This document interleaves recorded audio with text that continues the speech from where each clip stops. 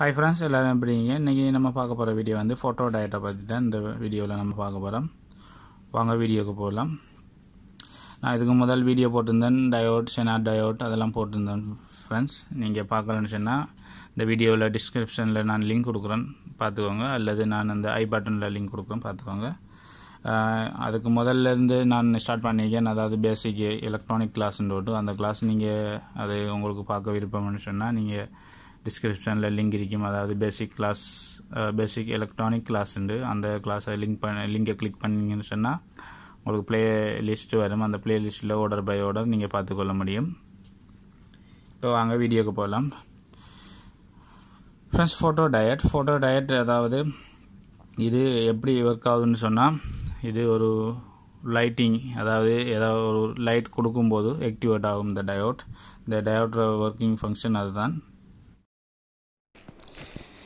பார்த்தீங்கன்னு சொன்னால் இதில் ஃப்ரெண்ட்ஸ் நீங்கள் பார்த்து கொண்டிருக்கிறது இதுதான் ஃபோட்டோடயோட்னு சொல்லுது. அதில் பாருங்கள், இது எந்த மெட்டீரியலில் உருவாக்கப்பட்டிருக்குன்னு சொன்னால் சிலிக்கம், ஜெர்மானியம், இண்டியம், காலியம், அர்சனைட், மற்றது லீட் 2 என் சல்ஃபைட், மெர்க்கரி, கட்மியம் என் டெலுரைட், இவ்வளவு மூலப்பொருளையும் கொண்டு தான் உருவாக்குவாங்க. அது ஒவ்வொரு டைப்பில் இருக்கும். உதாரணமாக நம்ம இந்த நார்மல் டயோட்டை பார்க்கும்போது அன்னோட் கதோட்டுன்னு இருக்கும். இதே மாதிரி தான் சிம்பால் பாருங்கள், சிம்பால் இதே மாதிரி தான் இருக்கும். இதில் ஒரு குறியீடு இருக்கு, 2 குறியீடு. அதாவது இது வெளிச்சம் வந்து இதில் இந்த டயோட்டில் படும்போது இந்த டயோட் ஆக்டிவேட் ஆகும். எலக்ட்ரான் பாய்ச்சல் இதிலேருந்து ரிவர்ஸ் பயஸில் ஒர்க் ஆகும். இந்த டயோட் ஃபார்வர்ட் பயஸில் ஒர்க் ஆகாது, ரிவர்ஸ் பயஸில் தான் இது ஒர்க் ஆகும், ஃபார்வர்ட் பயஸில் ஒர்க் ஆகாது. ஓகே ஃப்ரெண்ட்ஸ், இதுக்கு நான் என்னிடம் இப்போ அந்த டயோட் எனக்கு கிடைக்கல, இல்லைன்னு சொன்னால் நான் உங்களுக்கு எக்ஸாம்பிள் நான் சர்க்யூட் செய்து காட்டியிருப்பேன். இப்போ நார்மலாக ஒரு சிங்கிள் சர்க்யூட் ஒன்று செய்திருக்கேன். இது இந்த மாதிரி தான் இருக்கும். பிஎன் சந்தி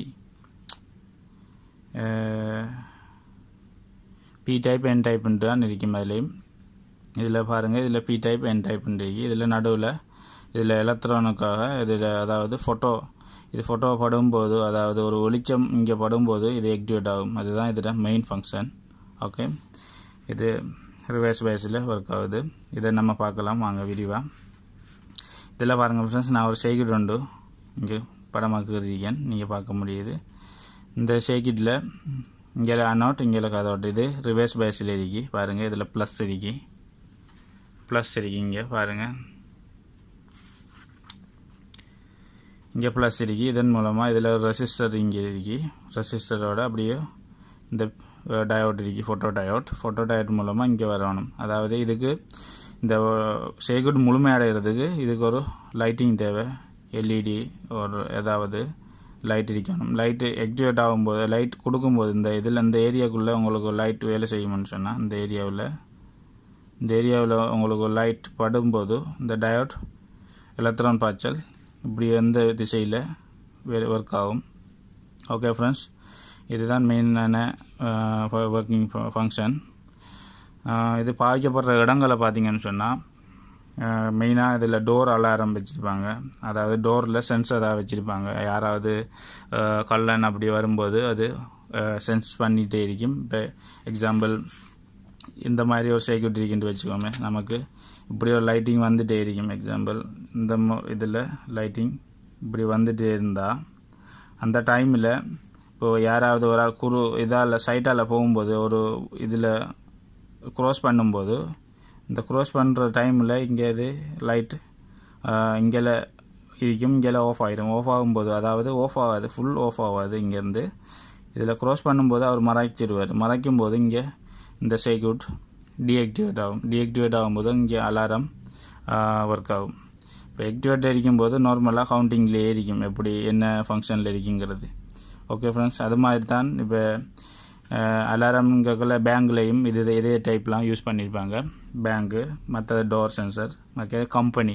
கம்பெனியில் எப்படின்னு சொன்னால், இப்போ கம்பெனியில் யூஸ் பண்ணுவாங்க எப்படின்னு சொன்னால், இப்போ உதாரணமாக இப்போ நம்ம யூஸ் கம்பெனி வச்சுக்கோமே, யூஸ் கம்பெனின்னு சொன்னால் அதில் பொட்டில்கள் இருக்கும். இப்படி ஒரு பெல்ட்டில் இப்படி ஒரு பெல்ட்டில் போயிட்டே இருக்கும். சில இடங்களில் ஒரு சில இதுகள் இருந்தால், அதாவது இப்போ எக்ஸாம்பிள் இந்த பெல்ட்டில் யாராவது கொண்டு விழுந்தாலும், அதாவது இப்போ வேலை செய்கிற ஆட்கள் இதில் மயங்கி விழுந்தானே இங்கே அது சென்ஸ் பண்ணிகிட்டே இருக்கும், இந்த பெல்ட்டு கரெக்டாக இருக்காங்கிறது.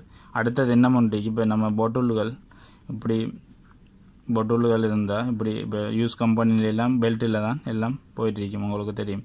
இந்த பொட்டுல்கள் போகும்போது இது சென்ஸ் பண்ணிகிட்டே இருக்கும், எத்தனை பொட்டுல் போகுது, இல்லை எம்டியாக போயிட்டு இருக்கா, இல்லை மெஷின் எம்டியாக ஒர்க் ஆகுதாங்கிறதெல்லாம் ஒவ்வொன்றிலையும் சென்ஸ் பண்ணிகிட்டே இருக்கும், சென்சர் மாதிரி. இப்போ இதில் இப்போ போகும்போது இதில் எத்தனை 4 பொட்டுல் இருக்குது. இப்போ நம்ம இந்த சென்சர் இங்கேருந்து ஒர்க் ஆகிட்டு இருக்குன்னு சொன்னால், இப்போ இங்கே ஒரு இங்கே எல்இடி, இங்கே சென்சர், ஓகே, ரிசீவ் பண்ணுற இடம்.